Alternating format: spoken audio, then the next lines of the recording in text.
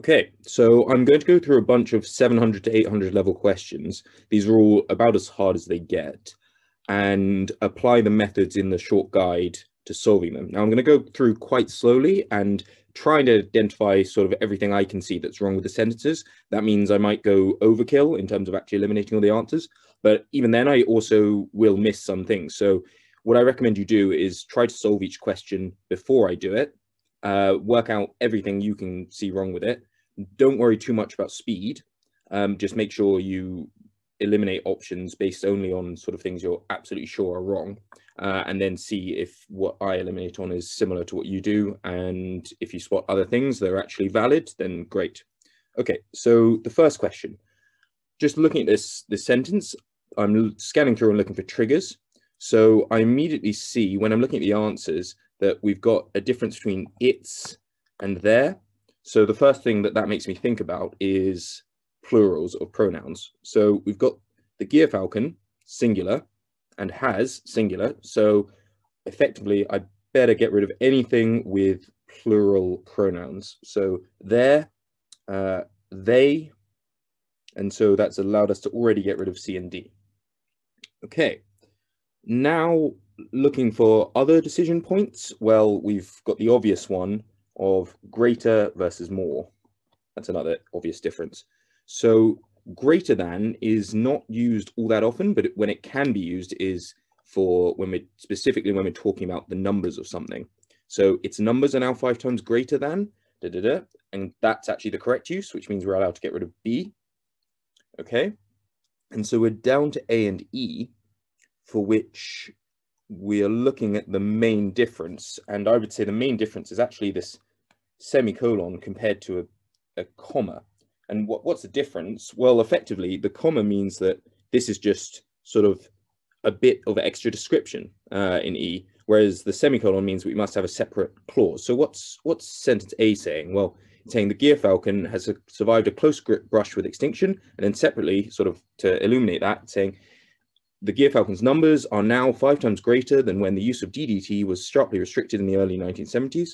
So that sounds okay. It's nice and clear. The whole sentence is about the fact that it survived close brush with extinction, but its numbers have now grown. That's clearly what it's conveying. Whereas if we look at E, we've got the gyrfalcon, an Arctic bird of prey, has survived a close brush with extinction, now with numbers 5 times greater than when the use of DDT was So I think that's much less clear. It's not awful, but what it's saying is it's drawing less attention to the fact that, as in it's drawing less attention to the fact that the gyrfalcon's numbers are 5 times greater, as in now with numbers 5 times greater. Well, it's not as clear that we're talking about the gyrfalcon. And I would just say on a structural front, it's not as strong as A. So hopefully you agree with that, and we can pick A and get rid of E. Okay, so question 2. So the first thing I notice, this is a very long sentence, so I really want to ideally try and cut it down if I can. It doesn't actually look like there's that much useless information, but I'll do my best. So as activity, don't care where the activity is, becomes more sophisticated, not only are thieves able to divert cash from company bank accounts, they can also pilfer valuable information. Okay, so even though this will be important later on, all of this is actually just descriptive information. They can also pilfer valuable information, and then they're just telling us what the information is. So they can also pilfer valuable information and sell the data to competitors.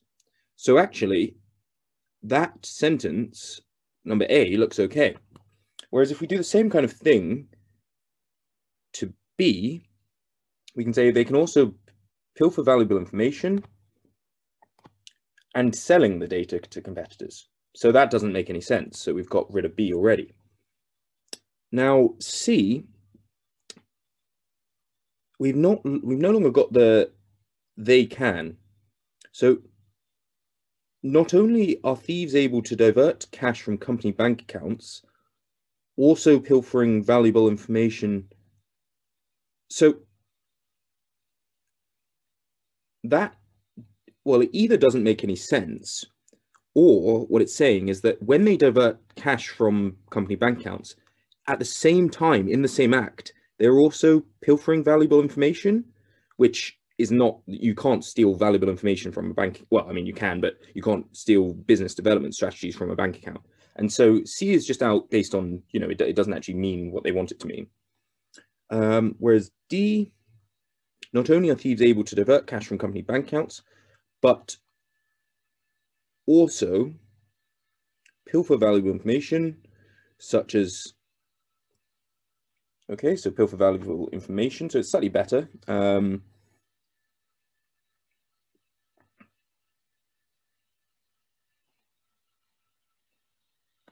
But also pilfer valuable information to sell the data to competitors.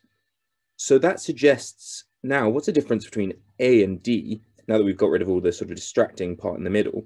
Well, it's saying that they are pilfering valuable information to sell the data to competitors, as in the reason that they are pilfering valuable information is in order to, as in, is literally why are they pilfering? It's so that they are able to sell. Whereas actually they're sort of separate things, as in they are pilfering and then they are selling. So I would say that A is more correct than D in that sense, just because you don't pilfer. Well, I mean, you could argue that they are pilfering in order to sell, but it's not pilfering to sell or pilfer to sell. And then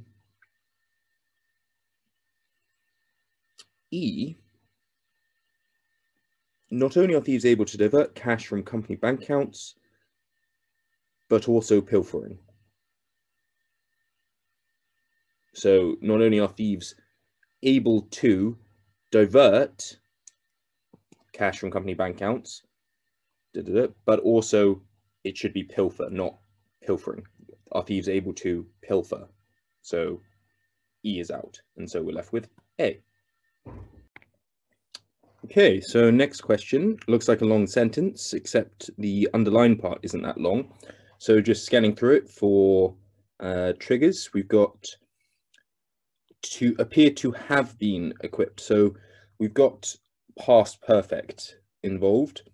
And so, well, they were equipped and then they disappeared and were unable to adapt something. So they were no longer well equipped. So past perfect does look like the right thing to be using, which means that, well, A is out because they do not currently appear as equipped. They clearly appear in the past. C is out for the same reason. D is also out, even though that is in the past. The Neanderthals, even though the Neanderthals are no longer around, they are still currently appearing, as in they appear to have been equipped. So we're currently seeing how they appear. So it's not actually appeared. And for that same reason, we can get rid of E. And so the answer is B. And the only test was really on the past perfect. Okay, so the next question, we've got clearly a list. So it's going to be parallelism. So for the farmer who takes care to keep, well, first of all, actually, them cool. So that's plural. And so we can immediately get rid of B and D because we've got a plural, them. And so then just looking at whether parallelism works, well, for the farmer who takes care to, colon, keep them cool, provided, takes care to, sorry, oops, not to. So the farmer who takes care to keep them provided with high energy feed and takes care to keep them milked regularly, Holstein cows will produce an average of 2,275 gallons of milk each per year. So E is the only one that works. And so we can get rid of A and C. Okay. And so here we've got a short sentence, and clearly it's just about equally likely versus as likely, etc. So on questions like this, which are effectively on idioms, what I like to do is just sort of think about another sentence, how you'd say it. And so hopefully intuitively you'd say, I am just as likely to as something else. So because we've got an as later on, then we want as likely to earlier. And so we can get rid of A, we can get rid of B, we can get rid of C, we can get rid of... Oh, well, okay, so we can get rid of... Oh, we can get rid of D because it's as likely that, and it should be as likely to. And so we immediately settle on E. Okay, and then this question, it is pretty sort of confusing to make any sense of in the first place. But let's just see if we can make sense. So heavy commitment by an executive to a course of action, especially if it has worked well in the past, makes it likely. Well, okay, so what are we actually saying? So heavy commitment by an executive to a course of action, fine, that's just description, especially if it has worked well in the past, e.g. if the course of action has worked well in the past, makes it likely. Well, it, what makes, the only it could be the course of action. And the course of action can't be likely to miss signs of incipient trouble. So we want to talk about an executive, makes the executive likely to miss things. So A is out.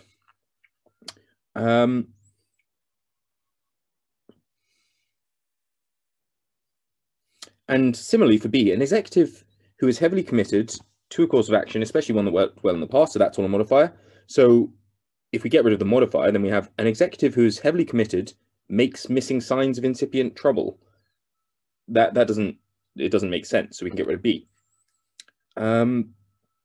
So for C, well, an executive who is heavily committed to a course of action is likely to misinterpret signs of incipient trouble when they do appear, especially if it has worked well in the past.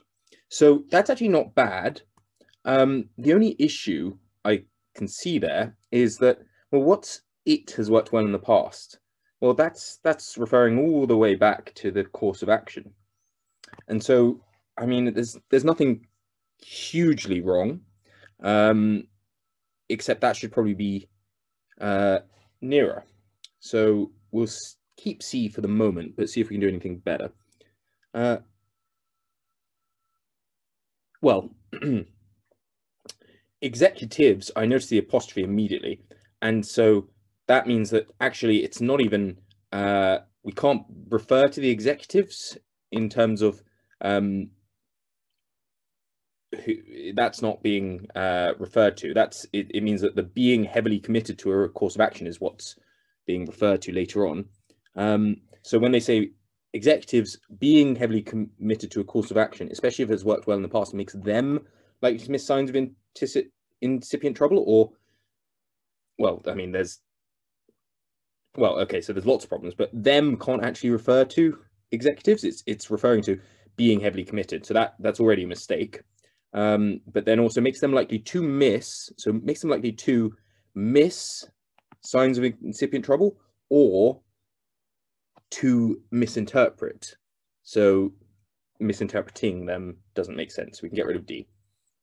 And then finally, being heavily committed to a course of action, especially one that has worked well in the past, is likely to make an executive miss signs of incipient trouble or misinterpret them.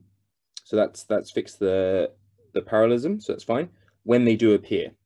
And so that's similar to C, but a lot better, simply because we've got clearly the course of action is the thing that's worked well in the past, and it's making an executive miss signs of incipient trouble or misinterpret them when they do appear. So the them is only referring to signs because it's the only plural. So effectively E is the best option. Okay. starfish with anywhere from 5 to 8 arms have a strong regenerative ability. And if one arm is lost, it quickly replaces it. So I immediately see that there's a singular. And we're talking about starfish have. Okay, so you might think starfish looks like it's singular, but the plural of fish is fish. So effectively what we've got is the word have to tell us that it's plural. So A is immediately out because of the it. And that's all we can do for that first thing. Okay, and so now we have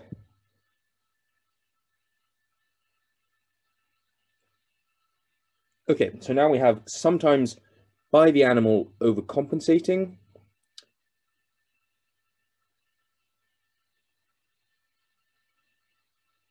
One arm is lost, it is quickly replaced with the animal sometimes overcompensating and growing an extra 1 or 2. So that one works well, parallel-wise, overcompensating and growing. So sometimes by the animal overcompensating, sometimes by the animal growing an extra 1 or 2. Okay. Whereas C, if they lose one arm, they quickly replace it. Well, okay, so D is just out because if they lose one arm, they are quickly replaced. You can't replace one arm with a they. And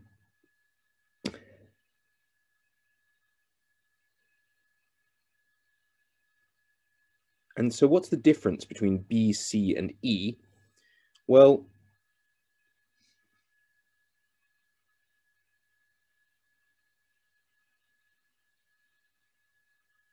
so C, if we look at, so we're fine with B for the moment, so we'll keep that in.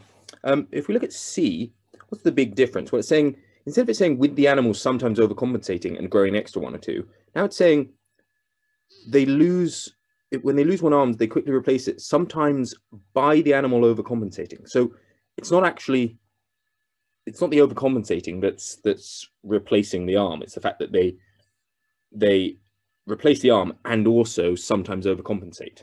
So whereas C is actually saying that they replace it by overcompensating. So C is out.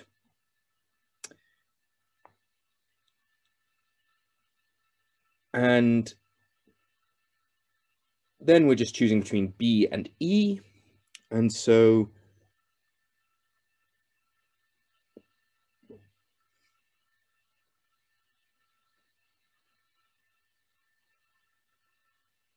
they're actually relatively close together in terms of the strength.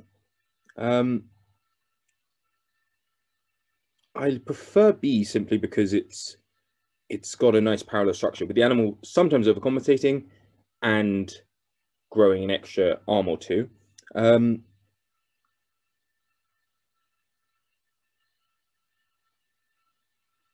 Though E is not awful, it's simply saying that the way in which it overcompensates is growing an extra arm or 2. I think if I had to be forced to pick one, I'd go with B, which simply because of the better parallel structure, although D wasn't too bad. And so sometimes you just have to pick the least worst option. Okay, so although she was considered among her contemporaries to be the better poet than her husband, so that already strikes me as strange, later Elizabeth Barrett Browning was overshadowed by his success. So what are the problems with A? Well, effectively, the subject, we seem to be introducing it all the way at the end of the sentence, and we've been referring to she and her. So while that's not a fatal error, it's not particularly good, so that's not making me like A. But this, to be the better poet than her husband, well, you'd either say to be the better poet as a standalone phrase, or you'd say to be a better poet than. So to be the better poet is not actually a comparison. It's not a comparison in the same way. So we can get rid of A, and B, for a similar reason, considered among her contemporaries as a better poet. Well, no, it would be considered among her contemporaries to be a better poet. And so if you're not sure on things like that, wording you think sounds strange, come up with a sentence, a separate sentence, and just use the phrase, and you should sort of naturally see which phrasing sounds more natural and comes to you, and choose based on that. And so then we have C. Later overshadowed by the success of her husband, Elizabeth Barrett Browning's poetry, so the poetry is overshadowed. That's now our subject. The poetry was overshadowed by the success of her husband. Well, that's possible. That's still okay. But then we've got had been, which is past perfect. And so what that sentence is now saying, because it's past perfect, well, that's that it had been considered among her contemporaries to be better than that of her husband, but then they no longer thought that, which, while it's grammatically probably okay, I don't think that's what the sentence is trying to say. As in, I believe that the sentence is getting at the fact that even though her contemporaries thought that she was the better poet, her husband was more successful. But whereas C is saying that at first they thought that her poetry was better, but then later on they changed their minds. And I don't think that's the point of the sentence. So we can get rid of C. And then in D, although Elizabeth Barrett Browning's success was later overshadowed by that of her husband, so that's okay. It's her success being overshadowed by the success of her husband, so that's okay.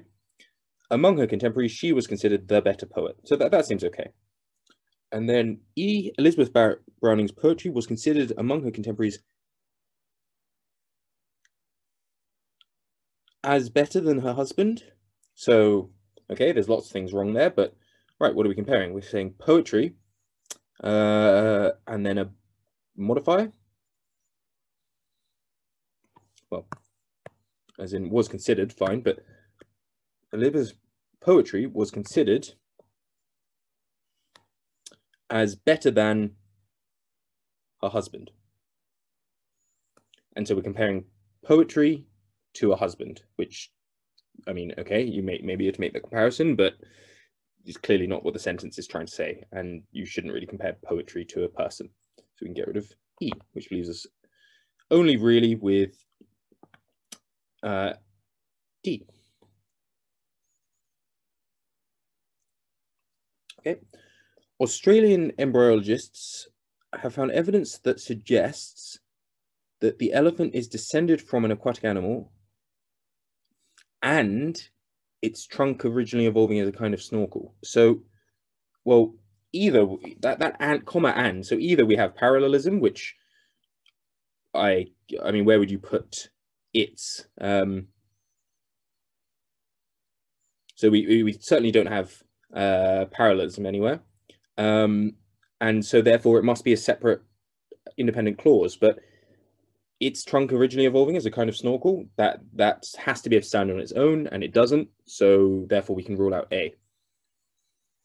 Australian embryologists have found evidence that has suggested the elephant descended from an aquatic animal, its trunk originally evolving as a kind of snorkel. Well, who's its? Is it the aquatic animal? Or is it the elephant? And I would say that even though ambiguity usually isn't a fatal flaw, here it actually is completely ambiguous. So we just don't know who its is. It could be the aquatic animal or the elephant. And they're both equally valid. So B is out. Australian embryologists have found evidence suggesting that this elephant had descended. Okay. So as you can see, the past perfect comes up quite a lot. And what does that mean? Well, it descended from an aquatic animal and then it stopped being descended from them, which doesn't make any sense. If you're descended from an aquatic animal, you will be descended from that same animal forever. So C is just immediately out. And that means that D is also out for this exactly the same reason. And so hopefully E looks okay.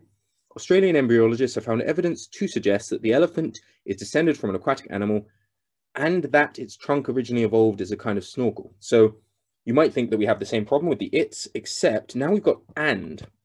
And so now what we have is parallelism. So and that which is a form of closed marked parallelism. So I'm just looking for another that, which is earlier on in the sentence. So let's just see that this works.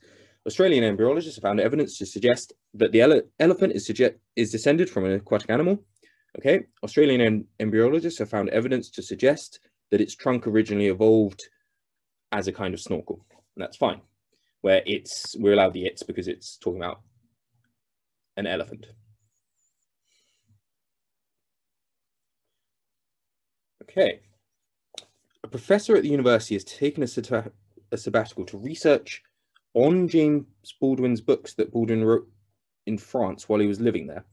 Well, okay, so probably an easier question. The first thing I immediately notice is just Baldwin and Baldwin. So that's just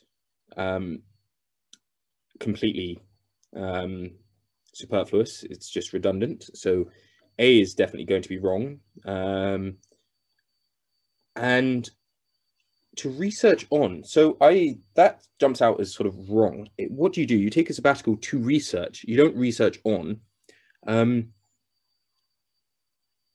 you don't actually research. You research. So to research James Baldwin's books, that would be fine. So research on isn't okay. To research about, that's also not okay. You just research, again, redundant. To research into, well, again, redundant. To research on, again, not correct. And so all we're left with is E. To research the books James Baldwin wrote while he lived in France. So that's okay. And you might think that he is ambiguous, but it makes sense. It's not actually ambiguous in this case. And this is why I say be careful with ambiguity, because, well, what have we got? We've got while he lived in France. So he must be referring to James Baldwin, because otherwise, if it was referring to a professor, what does the sentence say? Well, it would say a professor at the university has taken a sabbatical to research while he lived in France. As in, it can't be has taken a sabbatical while he lived in France. It would be had taken, because it would have been something that happened and is no longer happening, because it says he lived in France. Okay, so now we've got this question. Gusty westerly winds will continue to usher in a seasonally cool air mass into the region, as a broad area of high pressure will build and bring fair and dry weather for several days. So again, just looking for trigger points, what I see here is will continue to usher in a seasonally cool air mass into the region. So that's redundant. You wouldn't say usher in into. It would continue to usher in, or it would usher into the region. So we can just on that, we can get rid of A, B,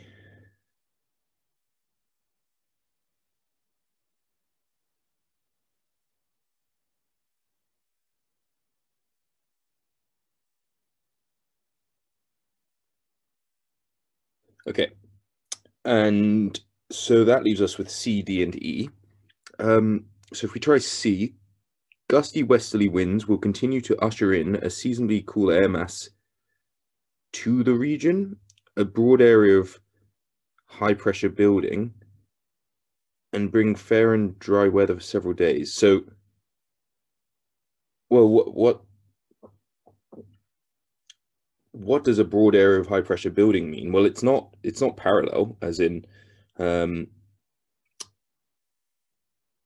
it can't be parallel to anything. Therefore, they must be describing something as a broad area of high pressure building, which doesn't describe anything either. So C is just nonsensical. Whereas D, gusty westerly winds will continue ushering a seasonably cool air mass in the region. So that's actually got the opposite problem with A and B, whereas they had two redundant things telling us that they were ushering in a seasonably cool air mass.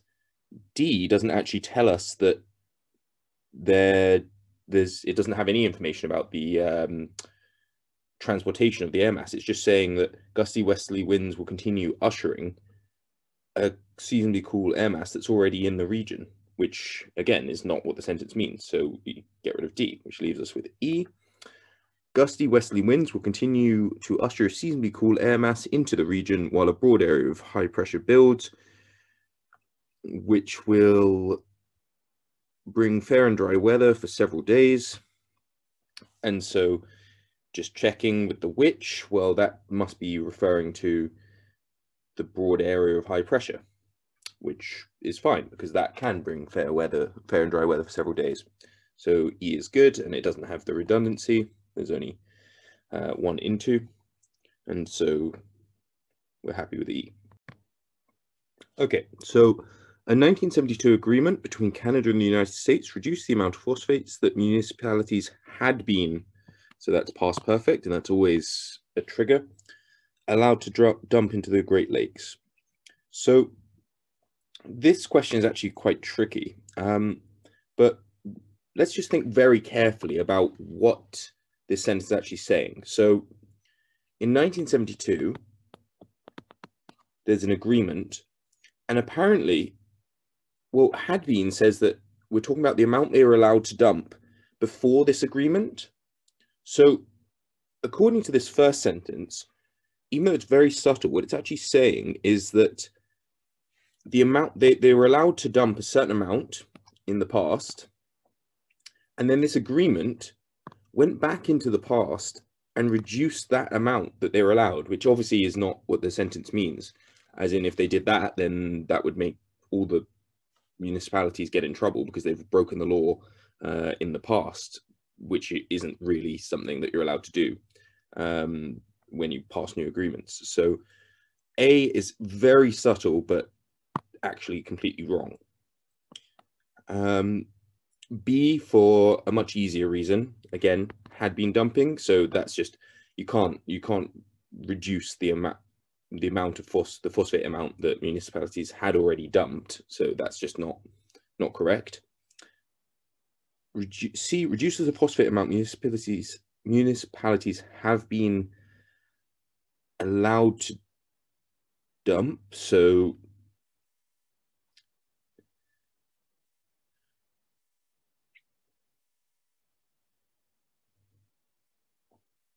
well, it's a 1972 agreement. And so, although you could argue that reduces, because reduces is clearly the next choice we have, reduces is acceptable. It's probably more, in terms of what the sentence is trying to say, it's meant to the fact that it was in 1972. So it's meant to say that it did something in the past. So it reduced the amount. It doesn't currently reduce. Well, I mean, it does, but it's reduced would be far better than reduces. So, and also,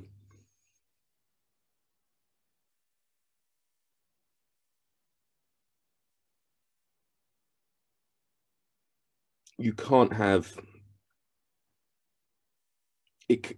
C literally means it currently reduces the phosphate amount municipalities have been allowed to dump in the Great Lakes. So it's arguing that it's currently doing the reducing, which is not accurate. It's already done the reduction. So we can get rid of C. D, a 1972 agreement between Canada and the United States reduced the amount of phosphates that municipalities are allowed to dump. Well, that's good. It's not confusing, and it definitely is the intended meaning of the sentence. And so we can keep D. And E, we've got the same problem in terms of reduces, and then reduces the amounts of phosphates allowed for dumping by municipalities. Well, I mean, I don't think that municipalities get a certain amount of phosphates and allow them for dumping. It just that suggests that they sort of get a bunch of phosphates and section them off in order to dump them, which doesn't really make sense. So we can get rid of E. Okay, this question is very nasty. So don't worry if you find it quite difficult. What I would notice on this is it's a very long sentence with only a single underlined word. So we've really got to understand what's going on in the structure to do this. And because it's such a long sentence, what I want to do is just try and cut it down to its sentence core. So scientists have discovered what could be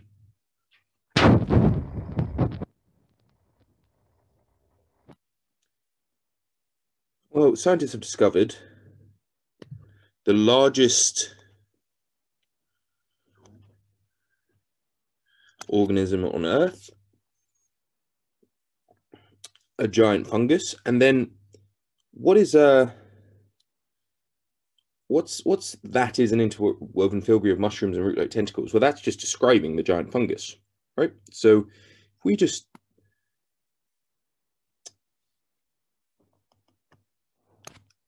close that off there, and well, first of all, I have to explain why I was able to close it off there rather than saying that the filigree of mushrooms and root-like tentacles were spawned by a single fertilized spore. I think it's more accurate to say that we've got the giant fungus was spawned by a single fertilized spore, and also that's just description part of the sentence, whereas the whole point of the sentence is that we've got a giant fungus spawned by a single fertilized spore.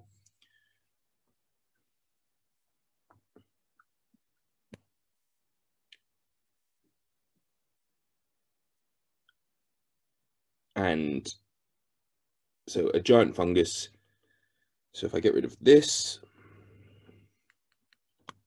we've got the colon sort of goes straight after a giant fungus.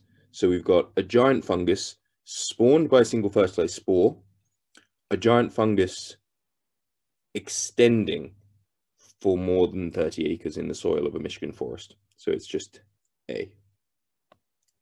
Okay, so hopefully that makes sense. Okay, pretty horrible question here.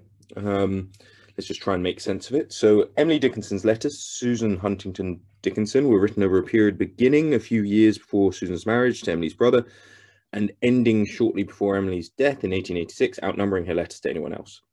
Okay, so here I see a trigger of and so what's that? Well, it's nice and easy to figure out. We've got beginning and ending, so that's nice and parallel, so that's fine. Whereas in B, so we can keep A for now, just based on parallelism. Whereas for B, we've got over a period that begins and ended. So that's not correct. It should be that begins and that ends. And C, over a period beginning and that ends, same problem. D,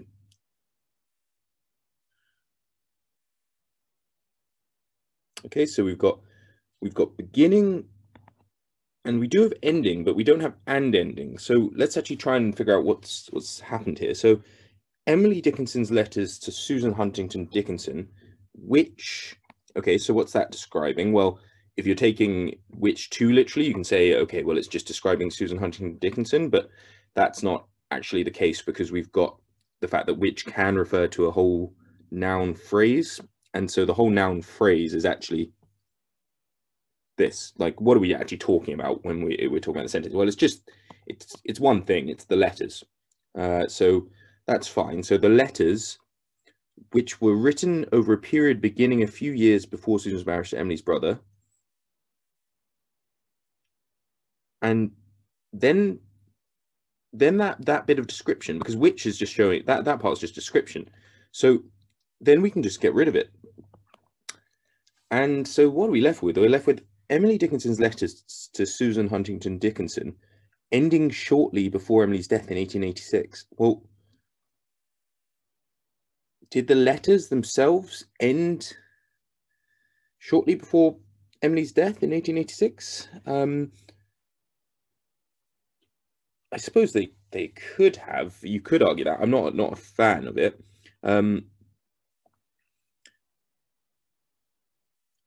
and then outnumbering her letters to anyone else. Well, what so?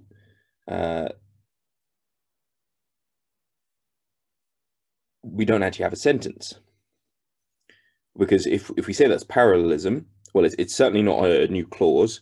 So if we say it's parallelism, well, we've got the letters ending shortly before Emily's death and outnumbering her letters to anyone else, and then the sentence ends. But there's no, we need an actual sentence, as in that's just description. It's all description about the letters, and there's nothing actually happening. So we can get rid of D. And then E, Emily's, so the letters which were written over a period beginning a few years before Susan's marriage to Emily's brother and ending shortly before Emily's death in 1886. So now again, that's just description. And so we've got, what have we got? The letters outnumber her letters to anyone else. So that seems quite good. So we can keep E. And so now we just need to compare A and E.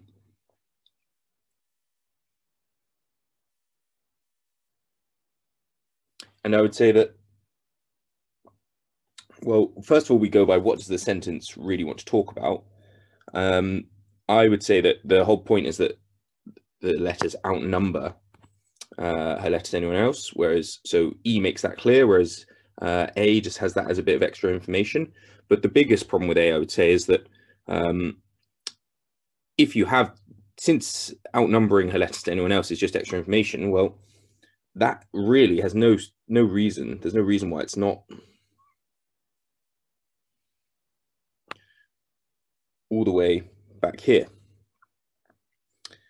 And so the structure just isn't as good as E, whereas E just has the letters, some descriptive information, and then the fact that they outnumber her letters to anyone else. So we can pick E.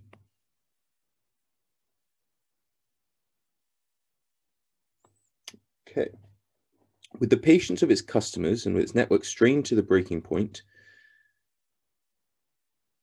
the online service company announced a series of new initiatives trying to relieve the congestion that has led to at least 4 class action lawsuits and thousands of complaints from frustrated customers. So we've got parallelism in terms of here with this and we've also got this decision point.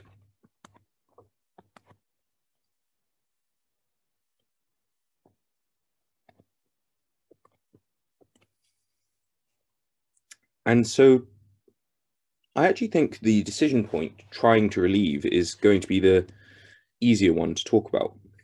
Because if we think about what's actually going on and take it very literally, the online service company announced a series of new initiatives. And why have they, which one is correct? If you sort of take it away from this sentence and just say, I announced a series of new initiatives to try to relieve something.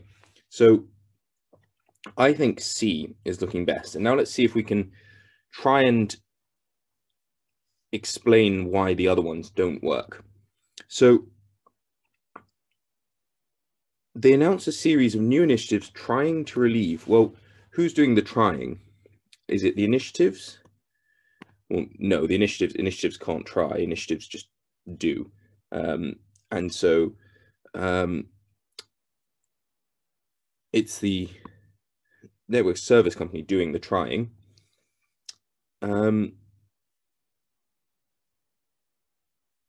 But that's a bit sort of unclear.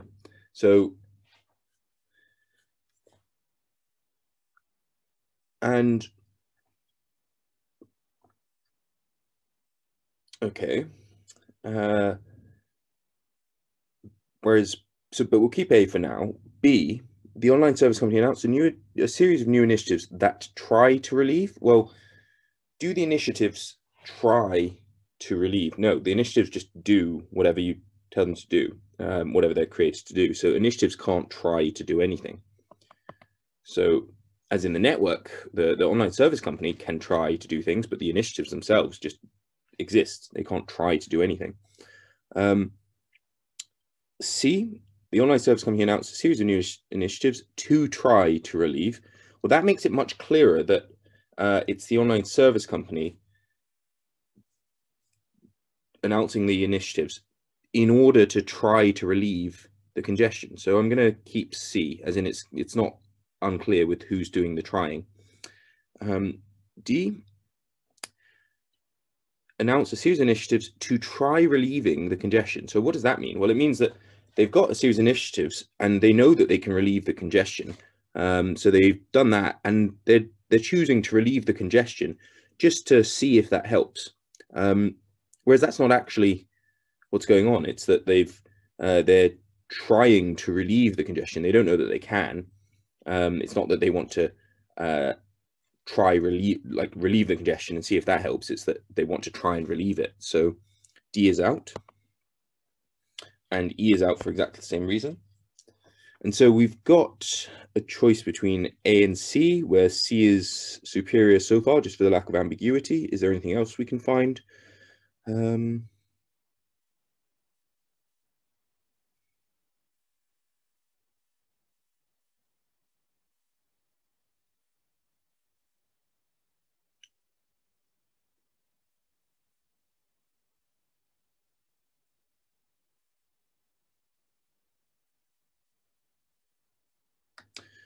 No, there's really not very much else. I mean, I suppose you could argue that the with in A is sort of redundant, having both of them, but that's not a very strong point. So really, the only choice we have, because they're so similar, the only choice we have is that this ambiguity about, are they announcing a series of initiatives to try to relieve, or are they announcing a new series of new initiatives trying to relieve? And that's just ambiguous. We don't know if it's the initiatives trying or the company.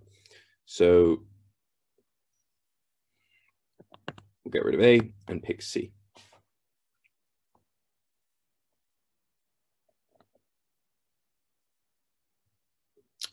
Okay. Oh, that first word, schistosomiasis, I guess. A disease caused by a parasitic worm is prevalent in hot, humid climates, and it has become more widespread as irrigation projects have enlarged the habitat of the freshwater snails that are the parasite's hosts for part of its life cycle. So we've got a bunch of pronouns and plurals and things like that going on. So what have we got? We've got the parasite. So parasites, so as in a singular parasite. And so we probably want a singular parasite. So we've got in A, the freshwater snails that are the parasite's hosts. So the snails, plural, are the hosts, fine, for part of its life cycle. Well, good, because we're talking about the parasite's life cycle. So A seems fine. Freshwater snails that are the parasite's hosts for in part of their life cycle. Well, there must be referring to snails, and we're not talking about the snails' life cycles, so B is out. Which become the parasite's hosts for part of its life cycles. Its life cycles? That doesn't make sense unless it has multiple life cycles, which doesn't make any sense. Freshwater snails which become the hosts of the parasite during the parasite's life cycles. Again, just you can't have plural life cycles.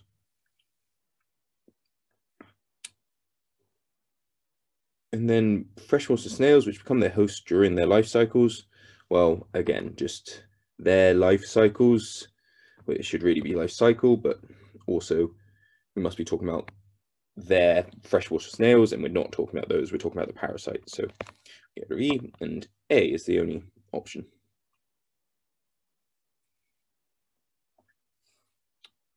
Okay.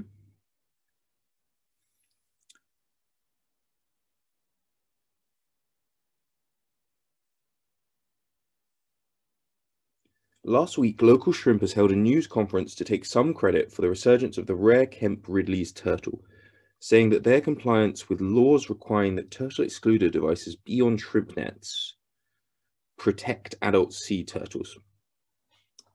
Okay, so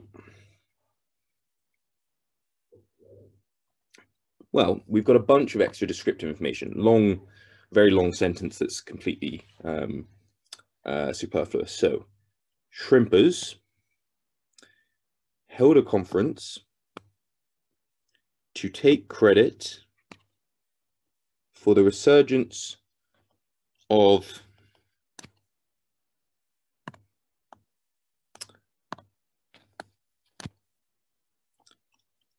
the turtle, saying that their compliance with laws, and then we've got description of the laws. So this is all just description, requiring that turtle excluded devices be on shrimp nets, protect adult sea turtles. So let's read that sentence. Shrimpers held a conference to take credit for the resurgence of the turtle, saying that their compliance with laws protect adult sea turtles. So that actually should, just by cutting everything out, we realize it should be protects. That was the only proper problem.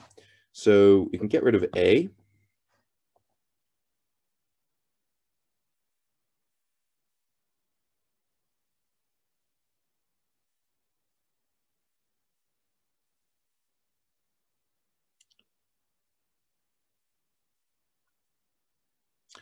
And so in B, we've got saying that their compliance with laws, description is protecting adult sea turtles. So that sounds fine. So we can keep A. Their compliance with laws, protect, same problem. Their compliance with laws are protecting. Well, it's their compliance singular. So its compliance is protecting. So D is out. And their compliance with laws. Okay, so we've got is protecting.